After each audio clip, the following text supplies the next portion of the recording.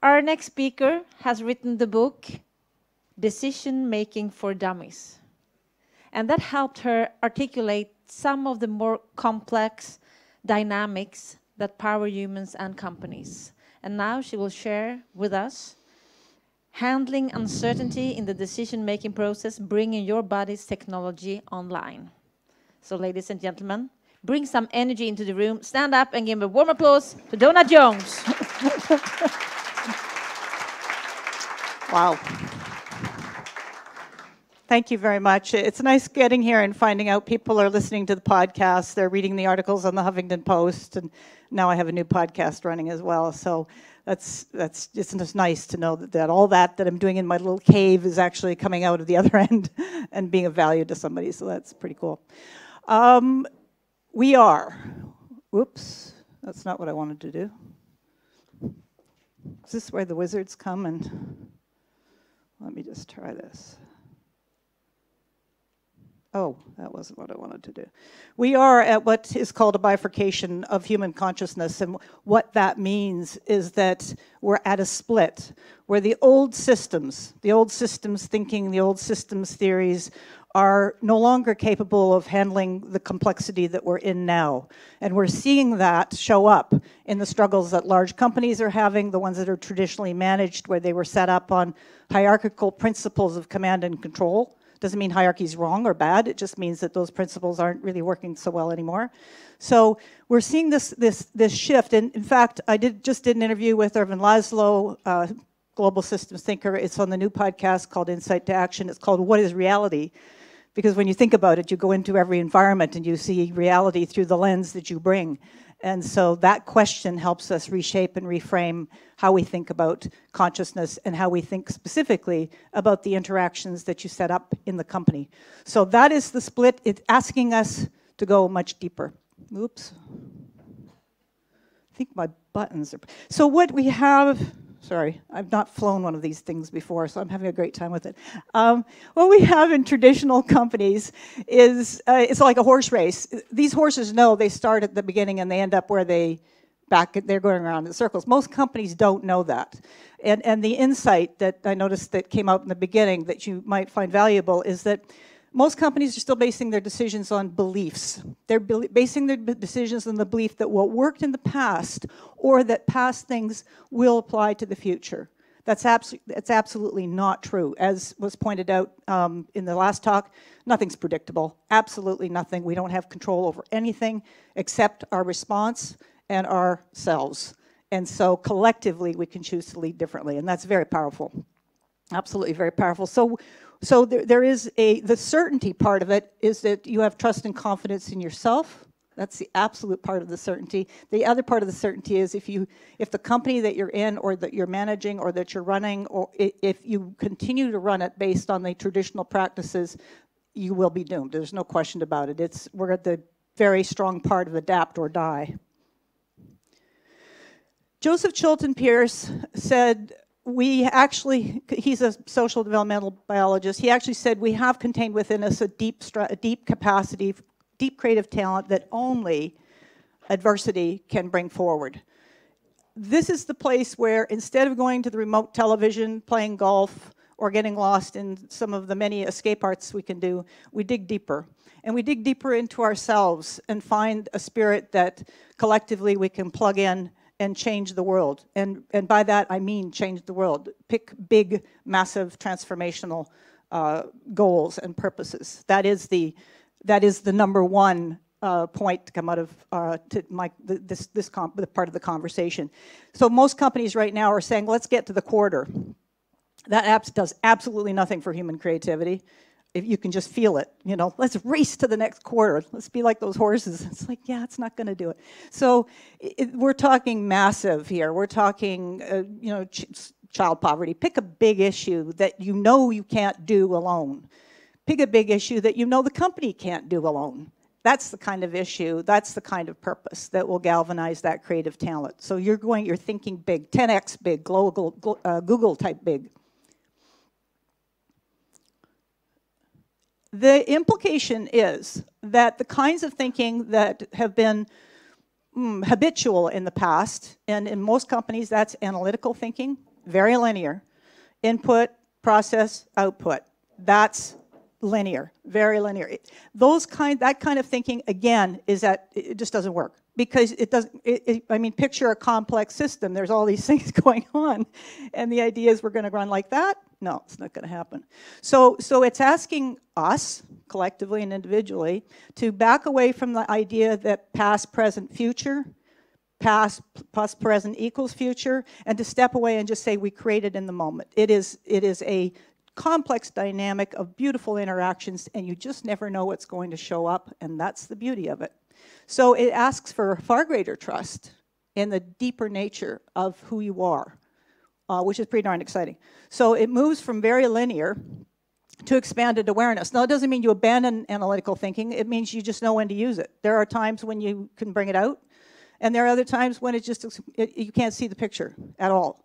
So what I'm doing in this part now is giving you the big picture, and then we're going to move down into specific skills. And then in the question time, I want you to just go anywhere you want. Ask me anything. I don't care.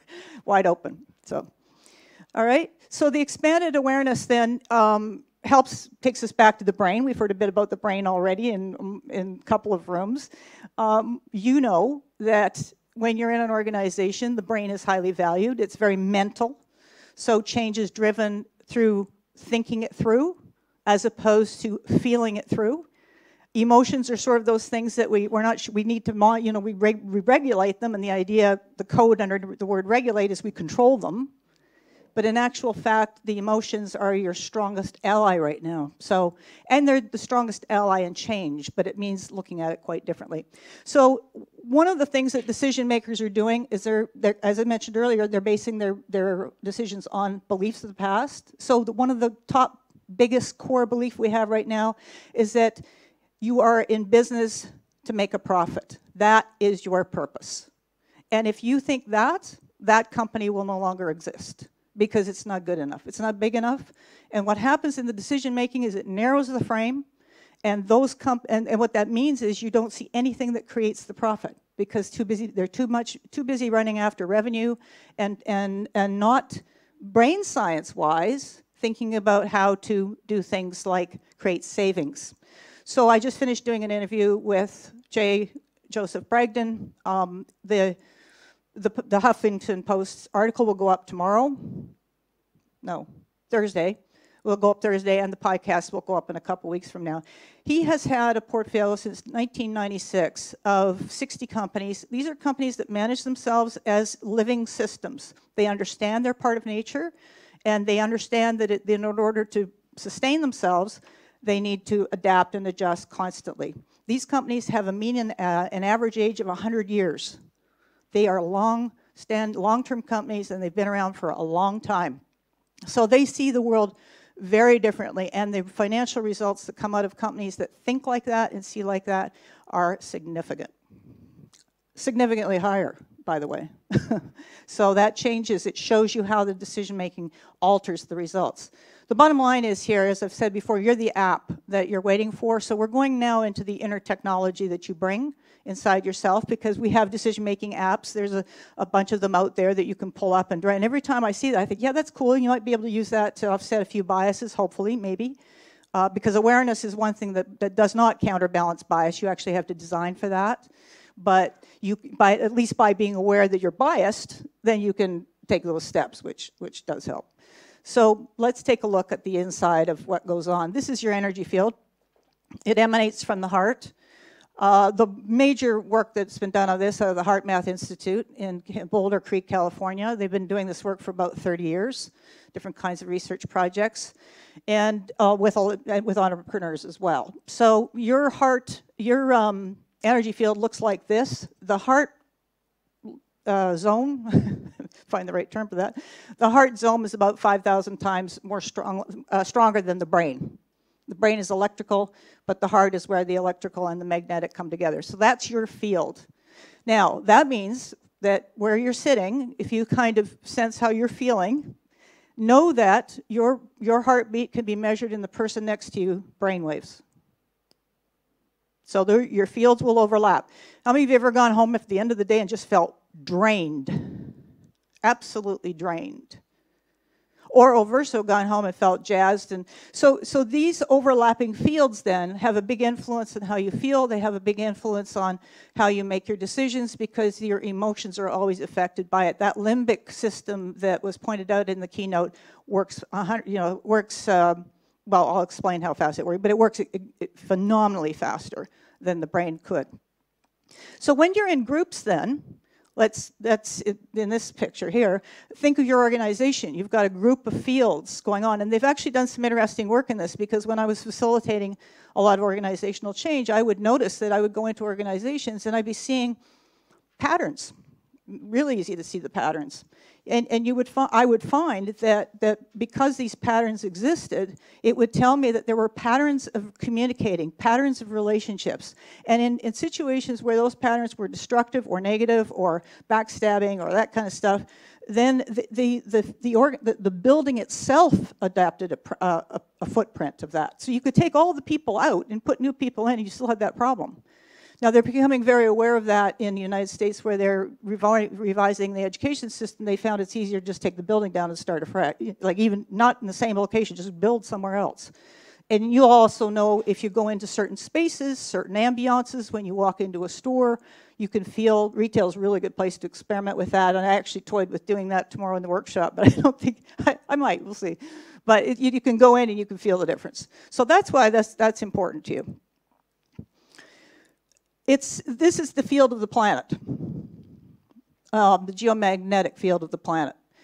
And what's interesting about this is in September 11th in 2001, just in advance of 9/11, there was a disruption in the sensors that are stationed where just before, I couldn't use the picture because it's copyrighted, but so you'll have to watch my finger. But just before the event, if this was the event of 9/11, the Earth sensor started doing this. And then when the buildings got hit, it went way up. And then for days afterwards, it blipped out. What that instigated, was the idea that the Earth was registering a precognizant knowing that that event was about to take place. So that has started a whole scientific exploration into the global coherence, meaning if we can attune our hearts to feel better about ourselves and to feel better about the world and to contribute from a happier state and place and be at peace, then it will have a positive effect on the planet's capacity for equilibrium, which is kind of useful for us since we're on it. It also tells you a bit about intuition because intuition is precognizant. That means if you're thinking about it, it's too late. It's way too late. It's already happened. So your decision making in that regard is done. And that is why most people don't know that 95% of their decisions are made intuitively and only 5% of them are made consciously, roughly speaking. That's a big difference. So now let's look a little more closely at how that works. If I can get these buttons. Yay. Oh, got carried away. All right, so this is the second part, your intuition. You have 3 sets of intuitive strengths. Now, for a long time, there's only been, mostly they talk about one, and that is innate knowledge. That would be these guys. The idea that you have picked up knowledge from all the decisions you've made, and so over time, the more experience you have, the stronger your intuition. And I thought, well, that makes a lot of sense. That means if you're older, then you're more intuitively attuned, except I'm working with street youth. And I'm asking them, have you ever had a time when you've had a red flag go up and you haven't paid attention to it? And they go, oh, yeah. And all right, so what happened? Oh, well, jail or all these bad things happen. And so, I mean, we all have intuition. The difference is that the longer and the more decisions you make, the stronger it gets. Because the more decisions you make, you build up a database that your intuition uses, and I'll explain a little bit about how, but there's actually a map of it in Decision Making for Dummies that I adapted from Gary Klein's work with the US military. His is very complicated, mine's obviously simpler, but it was just a way of sort of saying this is how it works. It's a fast processing thing. So innate knowledge is one of them. That's all the great stuff you've learned over the years and tallied up and put into your database. This one I decided represented non-local intuition. That would be, how many of you have ever had a moment when when you know something's wrong with someone you care about. Okay, that's non-local intuition. And I know there's some good stories in there too. Example was one of my friends sat down and she told me about her mom who was in the Ukraine. She was in Vancouver, Canada. And she kept having these dreams of her mom dying and horrible things. The dreams weren't very pleasant. So she called up her mom and say, how are you doing? She said, oh, I'm feeling fine. Everything's good. She actually wasn't feeling fine, but she didn't want her to tell her daughter that. And finally, she wanted to go and visit her and didn't, and her mother passed. So these are these things are there. There was also something in the United States, a little note about a woman who was at work and her husband was at home working on the car, and she just said, all of a sudden she just had this feeling that said something's not right, and she got in her car and drove home and found out the car had fallen on him with the jack, so saved his life basically. So that's non-local intuition. That's that two things happening simultaneously, but connected through time and space. And by the way, Ervin Laszlo talks about this on that "What Is Reality" interview too. So that's kind of cool. And this third area is the one that the reason why this research resonated so strongly for me, and it's called energetic sensitivity, and that's the focal point not only for a little bit more of what we'll talk about, but for tomorrow's conversation in the workshop will be very much around how do we use this sensitivity that we have, whether you're aware of it or not, and use it for better communications, use it to sense your culture. Is your culture on track or not? Is your workplace healthy or not? And thirdly, decision making. Because when you can use the thing that I didn't mention, when you've got this field, that field is picking up social and emotional data as well as you've got facts going in. So it's taking all that data. Some people think that intuition is about emotion. No, it's one part of it. So it's this whole mashup, and that makes it a pretty interesting zone to be in for the most part. So data, that field that I explained, that big field that you saw of yourself, which is measurable. That's how they came up with those pictures. The field processes data at different speeds. So anybody here ever felt overwhelmed? Like completely overwhelmed? Never? All right, so here's why. Your conscious mind, the part that you're trying to take in all the stuff, you've got your to-do lists and you're taking in all this data and everything's going on, it runs at about 50 bits of information, which actually, if I could have found a picture of a Volkswagen going uphill, I think that would have been better. I went around the world in a Volkswagen van and they don't like hills at all. So, and it wasn't even that, it was a bigger one, but they still don't like hills. So, and then the other one, the subconscious part, is running at about 50 million bits of information at the same period of time, warp. So that's something that we're not aware of for the most part. That's just running all the time, which is what you want to take advantage of. So that brings you to how do you put this into play? How do you use it? And one of the things I notice in organizations is they tend not, as you know, they tend to be looking at processes, they tend to be looking at behaviors, they want to fix behaviors through process, never really looking more deeply than that. But the real leverage points are at the belief zone, they're at the value zone, and the behaviors are shaped by what's going on in the context. This is biology. It's basic biology, actually. But when you put that into play inside organizations, you come in and your contextual awareness changes what happens. So you know that you will behave, as was pointed out earlier, you behave one way in one situation and you go into another and you might observe yourself saying something the opposite of what you just said over there because the context has changed. So there's just, this is something to be aware of, it's just something to notice. I notice now because I've been traveling so much in different spaces, I can go into a space and the space will change my behavior. Will I get up and run in the morning? No, I'll do something else. It's really fascinating.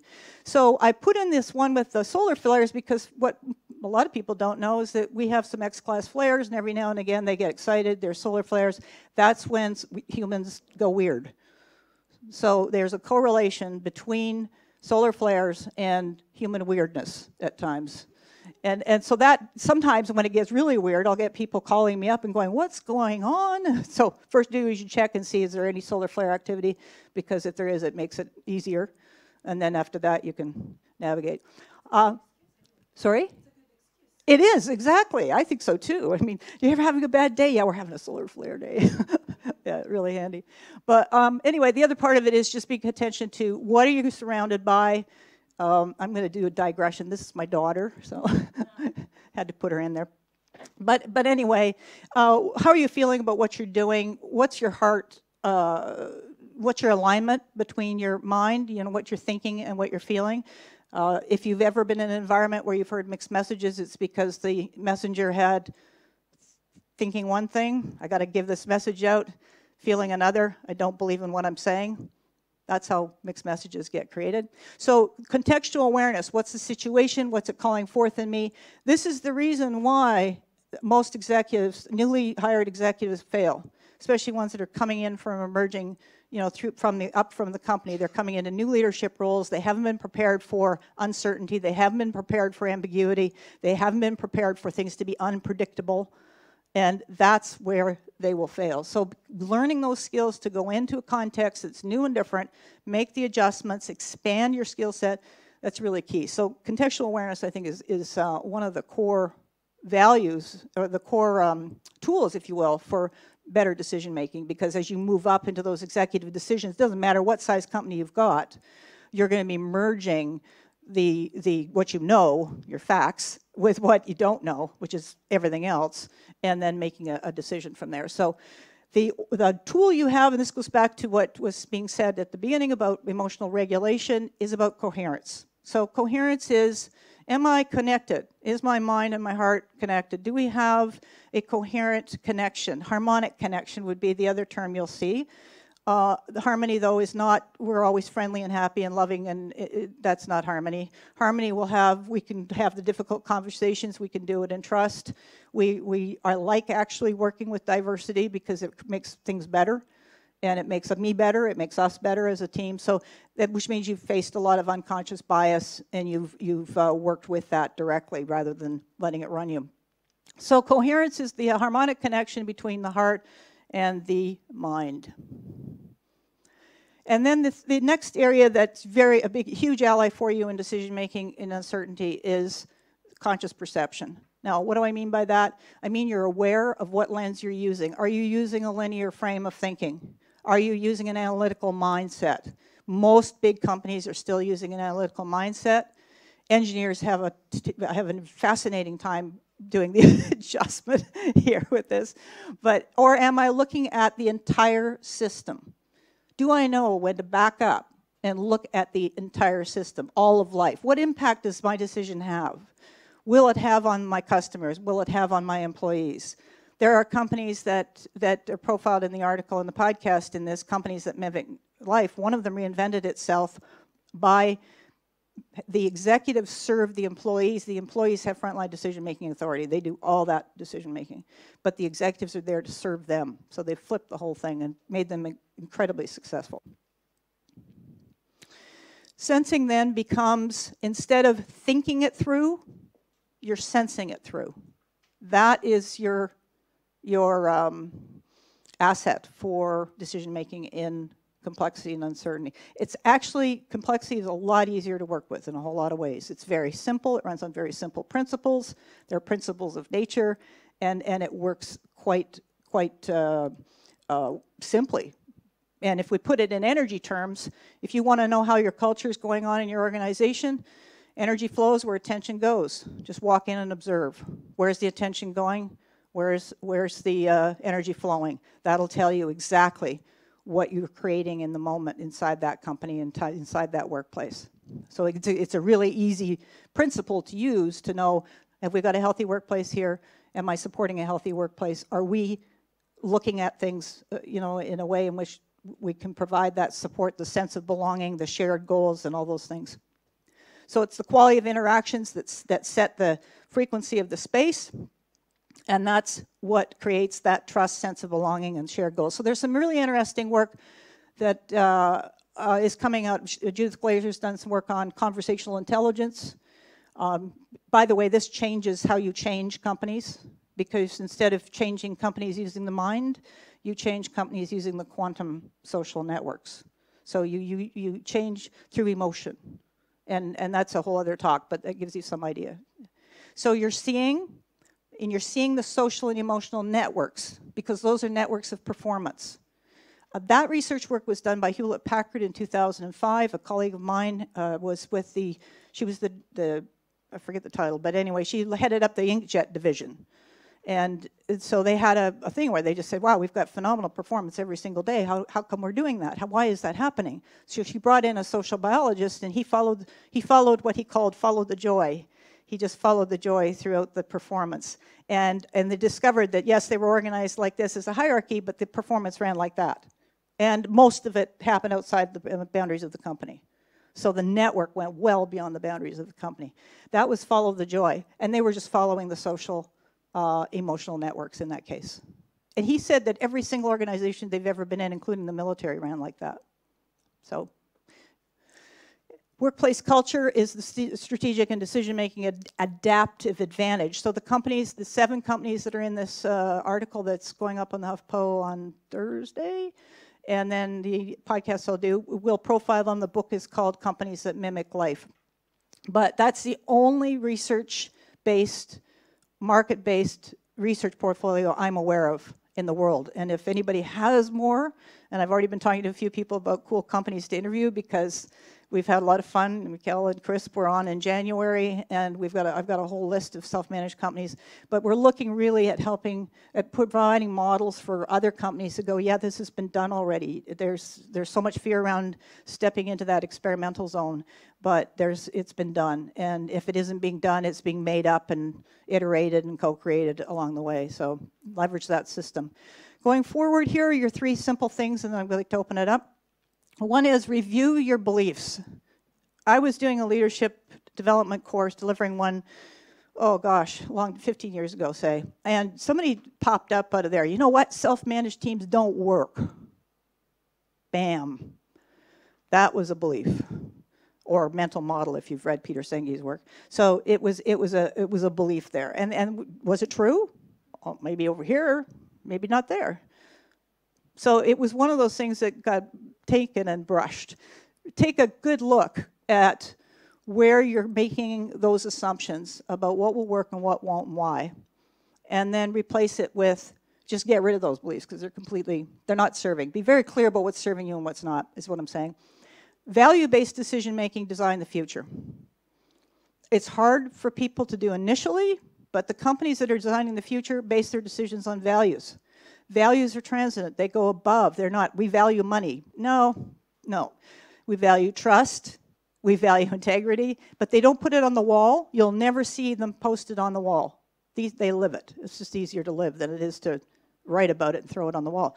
They just live it. So that's the thing, is to go back and say, well, what do we really value here? What values underpin this decision? There's always going to be one anchoring decision. Novo Nordisk's anchoring value is systemic health. If you get to a crunch in your decision-making process, and you say, well, should we do this or not? Does it contribute to systemic health or doesn't it? Very simple. So those are the things that when you get down to values, you start getting down to the organizing principles, and you can anchor it in 1 or 2 that will help you serve as a guide when the wind's blowing and there's a hurricane and you're not sure what's going to happen next at all. Transparency is also one of the aspects of that. One of the interesting stories that came out of the Japanese tsunami was there was a plant that didn't melt down, and the plant that didn't melt down didn't do so, not because they weren't having the same problems, but because they made the uncertainties completely transparent. They kept saying, here's what we don't know, and they wrote it up. And as they wrote it up, they managed that. They got that handled, and then the next one came up. So it was a constant process, iterative process of saying, what don't we know? And that tames the amygdala, because it sort of says, hey, we're in control of our response. We can do this. And that's what happened there. It's a really good story. It's in the HBR. Questioning the assumptions, that is something you can do all the time. What assumptions am I making about this person? What assumptions am I making about in our team? What assumptions are we making about risk? Because risk has got so much bias embedded in it.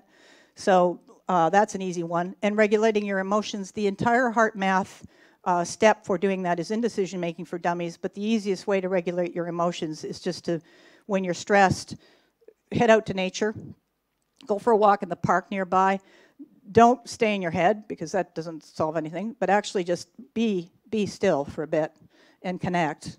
And that will bring your brainwave state from beta down to alpha, which is more creative, and that'll allow you to be calmer in the moment. So that's one method. If you don't have the time for doing that, the other way you can do it is to think about something, an enjoyable moment, time with your dog, your whatever, family, whatever makes you feel good, and follow that. That's generally the rule when making decisions in uncertainty or complexity.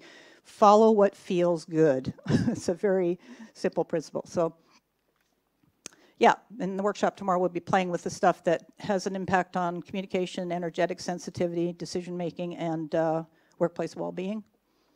That's the book. There you go. Questions. Hope that helps. Hope there's something in there for you. Questions, please. Thoughts, observations. Yeah. Thank you. So you mentioned basing your decisions on values, and I work at Chemnet, and we're very value-driven. So one of the things that we've had a lot of discussions about is based on the values that we have, people can reach different conclusions, and reach different decisions, but still feel based on the values. And those decisions that they come to can be very different, completely opposite. So do you have anything to say about that, or how people handle that?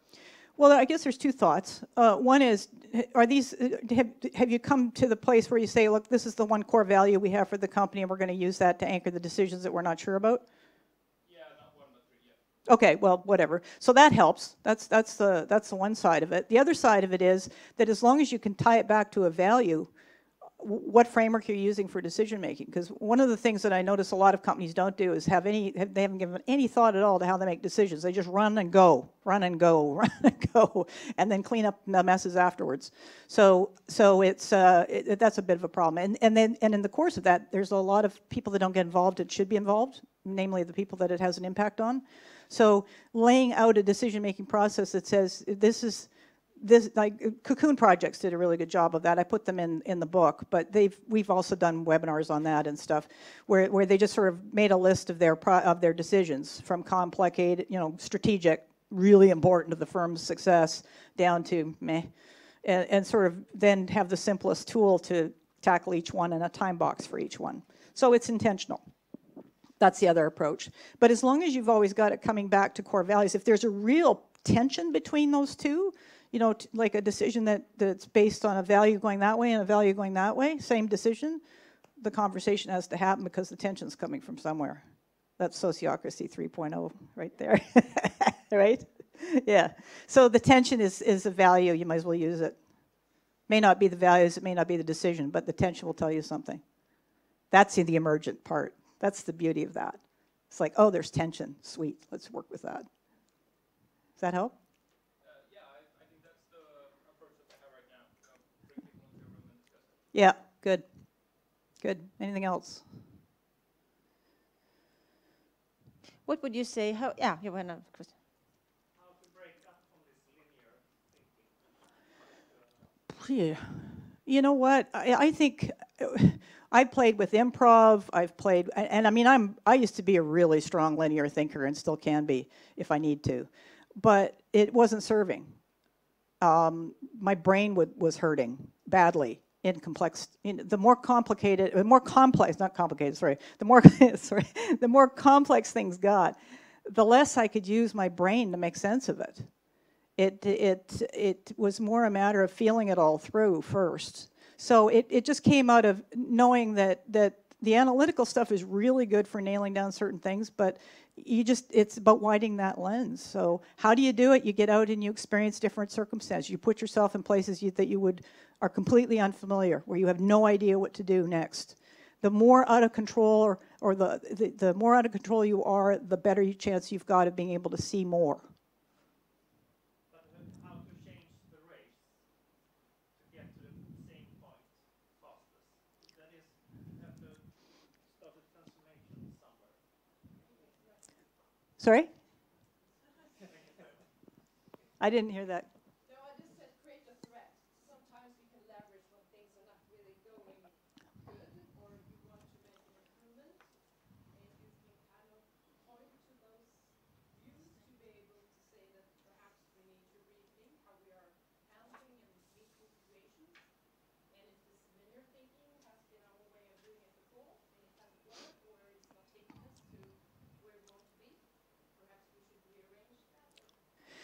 Here's the thing. Linear thinking used to work really well because I used to train facilitators. So we used to teach them to go, okay, when you're doing root cause analysis, you go back and you'd follow this linear path. And that was quite handy. There's a hole in the bucket. You know, you put you patch the hole. Very easy. In complex systems, there's no way of knowing. You can't isolate the dot because it's all interrelated. So if you want to solve complex problems, you can't use linear thinking. It's that simple. And I think you will recognize that because with your linear thinking, you always feel, oh, I've overlooked something, and you run in circles. So there is some leading indicators that help you identify that your linear thinking is not going to help you now. Yeah, that bad feeling about that kind of thing. Yeah. And the other thing to remember is that what we've learned from brain science is that our brain just loves familiarity because its job is to keep us safe. So the second something scary and novel comes up, it's going to wake up and pay attention. So naturally, the complacency that you're seeing in a lot of workplaces, teams, organizations comes from that comfort zone. It's just not going to serve. Not only that, there's no growth. Personally or organizationally at all. You can't do it in this kind of environment. So it means disrupt yourself. I mean, that sounds cliche, I'm afraid, but it does mean that. So if you find something you've never, go to a music concert, you have no idea what kind of music it is. Go, find out, you know. Play a video game. Never played a video game, play a video game. Do something that you walk in, you don't know what to do, you don't know the first thing to do. That will help. Because this is about mind expansion versus feeling safe. I mean, you know, don't jump off cliffs or anything like that, but keep physically safe. Any other questions? Thoughts? Observations? Did any of this ring true through free? Yeah? You just talked about analytical people, and then when you present things like the electromagnetic field of the heart and the kind of bioenergy and things that are very invisible, how do you feel? Are people skeptic? Are people more inclined to stick to what they can see and sense? That's up to them. My job is just to present the information. I've spent a lot of time researching this. What do you think? Are we ready to? Oh, you mean if we look at the trajectory of human consciousness from that perspective? Absolutely.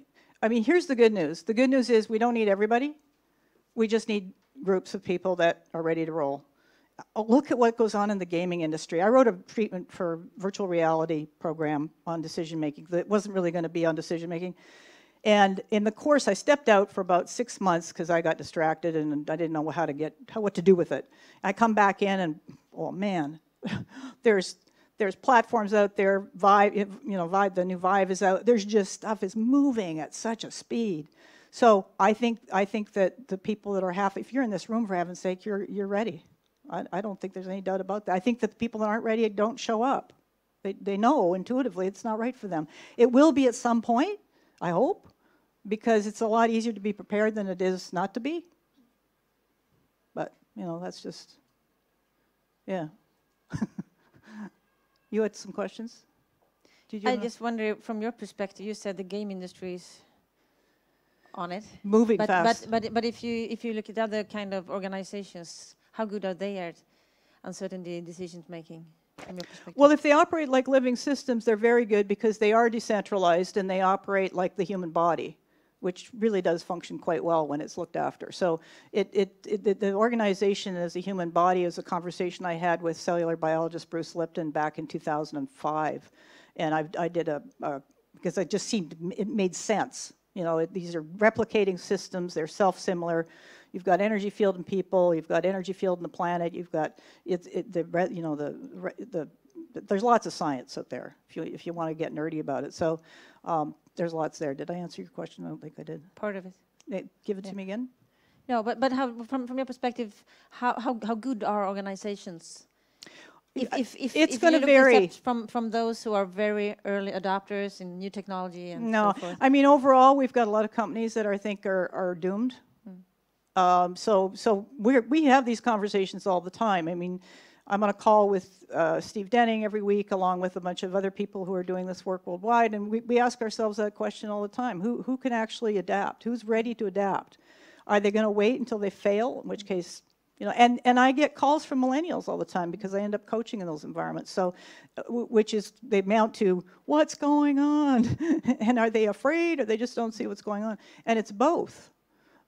Because a lot of the boomer executives are in the place where they're saying, I don't want to learn anything new, and I just have 3 or 4 more years. If I can just wait it out, I'll get that pension.